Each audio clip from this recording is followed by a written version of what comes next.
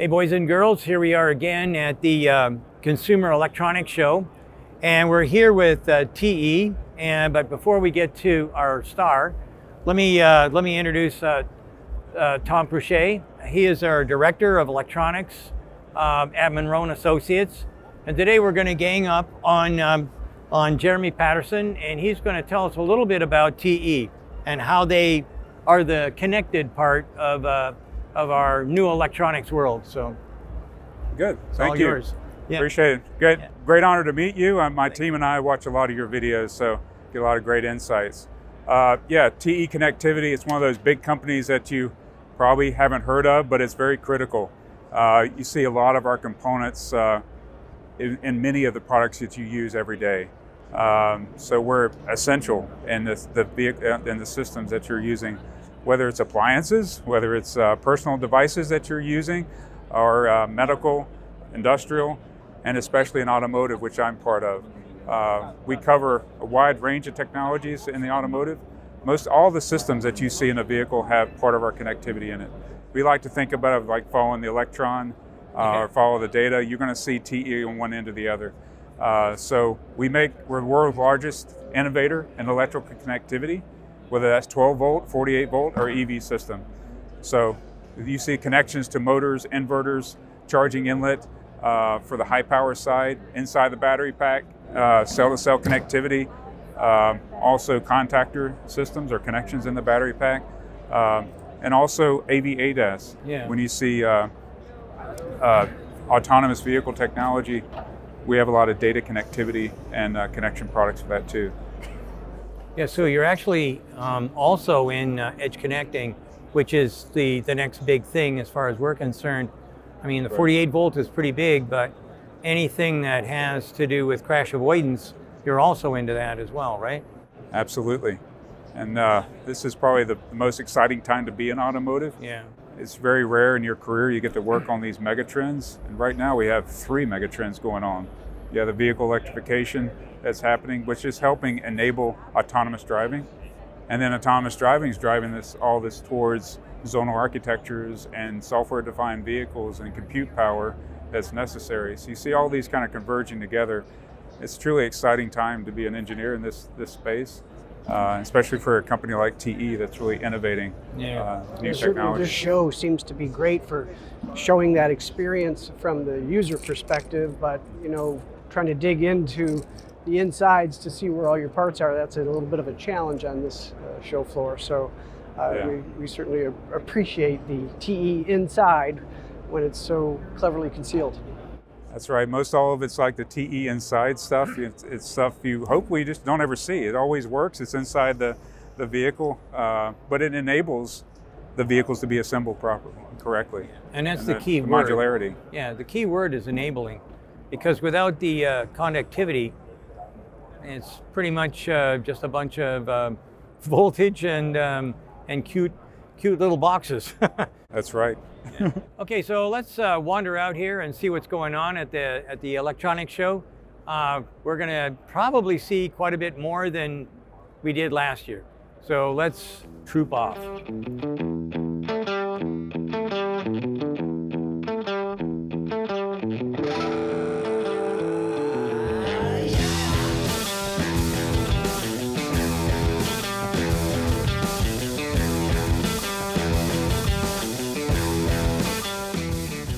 Really excited to walk through the show because we're seeing all these new technology innovations, but TE is embedded in many of these systems throughout here. They're critical to the function of vehicle systems or any of the type of devices that are used out there. Sometimes connectors get a little bit underappreciated. Sometimes they may be the afterthought when you're designing your vehicle systems or modules or systems like, okay, I need to create a connector, but they're critical to being able to assemble something together, make it modular, and make it very robust, that you can service the vehicle or any system. You want to mate it, forget it. And that's a lot of times people don't know these products because they always work, and that's the intention. You don't want to have to mess around with your connection system. Well, I do remember in the past, connections have caused companies a great deal of grief. And that's why it's better to go to something that's, you know, got known reliability, like TE's connectors. I'm pretty sure that, I know, because I was working for a variety of different car companies when, you know, the cheap products started showing up, and purchasing agents, they get paid for cheap. And so consequently what wound up happening was there was a few big issues, fires, faults, all kinds of things that happened. And quite frankly, in a lot of cases, it's better to go with somebody who knows what the hell they're doing, and that's kind of like why you're here. That's right, because there's and reliability is like key. It is key, and it's amazing the amount of technology that goes into electrical connectivity, sensor products, tremendous amount of engineering that goes into design, especially the heart of the terminal system, the plating technology, the contact physics. Because it's always the balance of forces. You want to be able to make sure that when that connection is made, you have the minimal losses as possible, whether electrical losses or their data losses. And that comes through contact physics, understanding the design, the terminal systems, design, the plating, and the manufacturing technologies. I've always found it very fascinating place to be because you're always going to limits of materials. Whereas metals, plastics, you're going to the limits to be able to create a very robust product that has that balance. You can mate it, you can, and it stays functioning for the life of the vehicle, life of the system. We have a process that designed for automated assembly. And one of the things that's really kind of important, you use the word mating, but it's actually the joining of the connector to whatever it's connecting to. Yeah. That is truly critically important, because if it's not done right first time, then you wind up with the situations that I was talking about with some of these bigger car companies that went to cheaper products that, you know, oh, they showed you here, it connected, but then after 100,000, 200, a million, whatever, it's not hard to get them, those different connections and whatnot, to start failing. So when you say connected, I like to say that these things are right first time. And that's what's really important. I don't want to go back in and try and dink around with a harness because some assembly operator didn't push it hard enough, or it wasn't quite made correctly and it popped right back out. That kind of brings me to my point. Part of my past is that a lot of people don't appreciate that a connector is designed for a purpose that includes how many times it's mated and removed. Yeah. So many automotive connectors are made for maybe 1, 2, or 3 insertion removal cycles, and it's a delicate engineering balance. I'm sure it includes material science and a lot of things. What can you say about that? I mean, there's a delicate balance there. You don't want to make a connector that can survive too many cycles, because now you're paying more for it than you should. And that's a big part of why you're successful, is that you've got that right balance. So what do you think about mating and removal cycles? Yeah, and it is finding that balance, like you said, and it comes down to the contact physics, the geometry.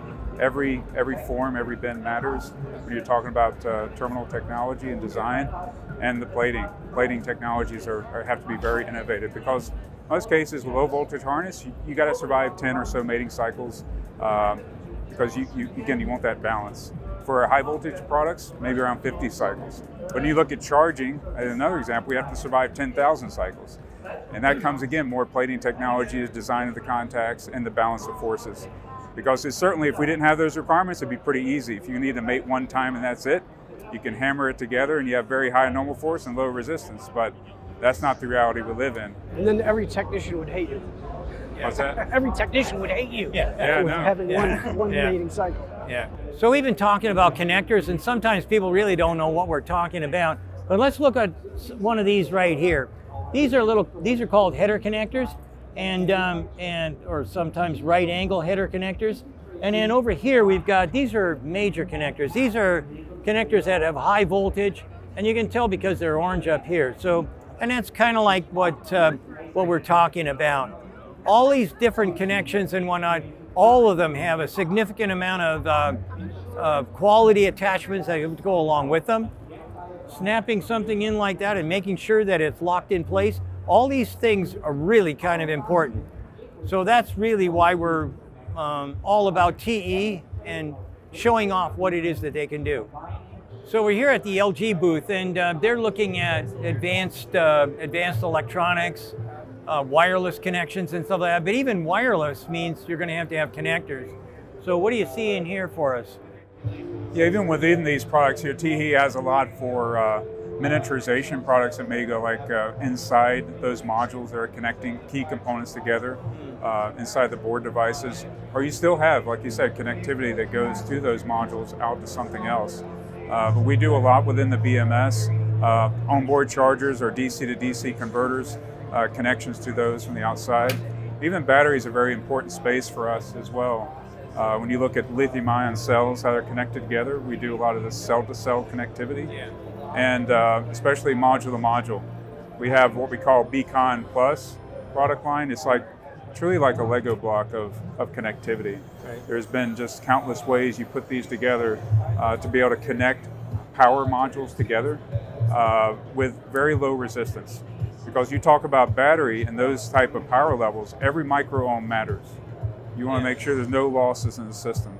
So Beacon is a critical product, and connectivity is the essence of really what the battery pack is, connecting those lithium-ion cells together efficiently. Excellent. So the wireless aspect of it, what drives the industry towards that sort of a solution? Obviously, we're eliminating some wires, but what is the criticality of those particular wires that drives it? What is critical as far as you have to have voltage sensing and temperature sensing to all the cells. So you want to get as much as you can of data back for your state of health, state of charge. So it's critical you get that information back reliably. So yeah, you want to kind of eliminate some of the cabling and some of the connection points, but make it more flexible where you're doing those measurements from as well, because you can't measure every cell right now. That's the ultimate dream, where you have individual cell management, and we'll have that someday, but right now you want to be able to have that flexibility, and I think wireless does provide some of that. Yeah, having torn down a lot of batteries, there's a lot of spaghetti wire in a lot of the applications, and you just look at it and you can see these wires, if they were to get pinched or shorted out, this might result in some bad things happening.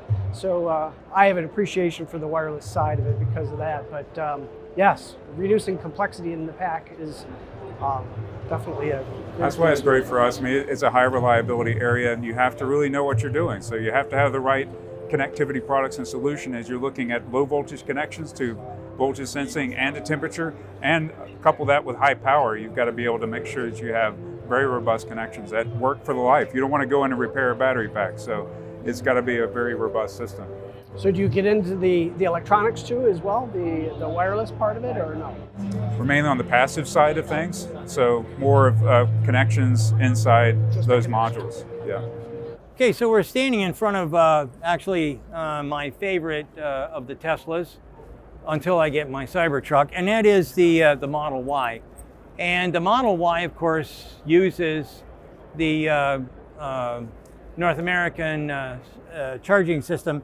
And unfortunately, I can't open it up, but maybe you can tell us a little bit about what's going on inside.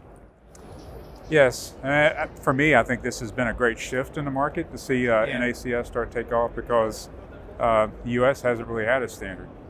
We've had CCS1 and then they had NACS, but we haven't had a single charging standard. Europe has CCS2, China has GB charging standard. So it's really good for the market to have now a standard that we're moving towards, a single standard for the consumer. And they're different interfaces, and we're proud to have both in our portfolio, all of the charging standards in our portfolio. So it's nice to see it. It's different, where you have AC and DC all together in one interface versus CCS1 is separate with the AC and DC portion. So a little different, but still have to provide the same function.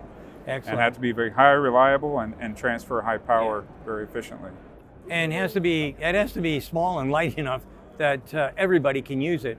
The monster in the next booth there, I can tell you for sure, my little skinny wife doesn't care for those great big giant cables. When you start fooling around with effectivity and efficiency and happy customers, it's much easier to go to NASC. So yeah, you can't beat the packaging space of NACS. As very efficient packaging.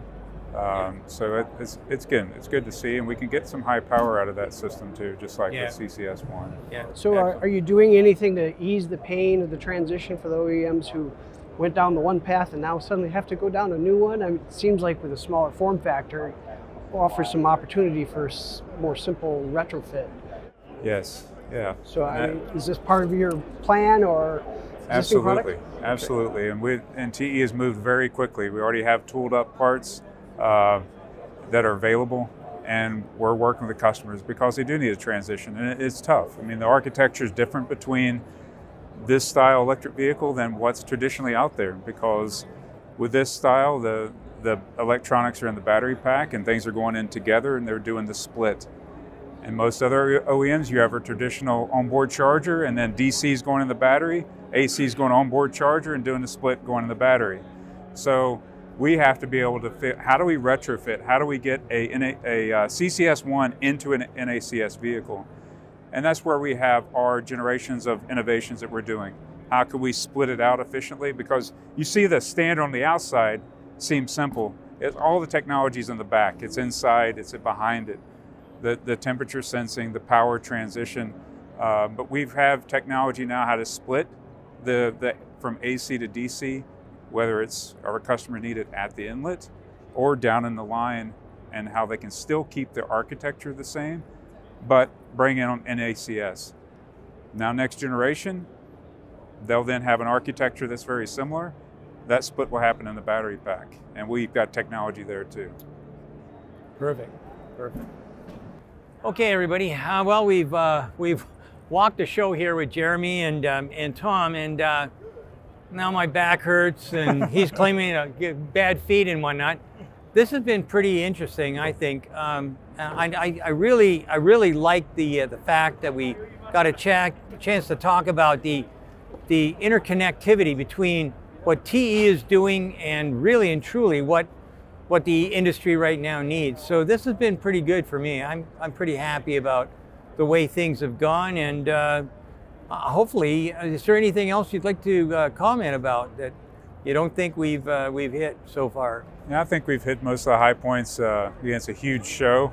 Yeah, we've got plenty of steps in already today. Yeah. So glad we were able to touch on many aspects, which TE, again, you may have not have heard of before, but hopefully you learn a little bit more about how we operate, the critical nature of our products, and how we partner with our customers and working on innovative solutions. I know for myself, just walking with Jeremy and hearing more about TE, I've been a user of their products for many years, but I didn't really understand all the things that happen behind the scenes. You know, for example, they're not just a connector or a harness company, they're a partner. They can help you develop subsystem components of every type, and that's really what people need. They don't need just another connector supplier. They need somebody that helps navigate through this extremely complicated new world we have of software-defined vehicles and high levels of connectivity and network communications. And yeah, it's the integration factor as far as I'm concerned. Without your connectors, nothing works. Like I said before, it's just some electrons and a kind of a bunch of fancy black boxes. So it's good that we got the chance to find out a little bit about the if you like to call it the unsung hero of electrification. So anyhow, thanks so much. Let me change arms here. Thanks so much, Jeremy. Yeah, thank you. Very nice of you to spend some time with us and make all this stuff happen. Great meeting you. Likewise. So make sure that you keep watching Munro Live. Thanks again to TE and to the folks here at the show for basically keeping folks from walking through in front of us. There we go. Have a good day. Bye now.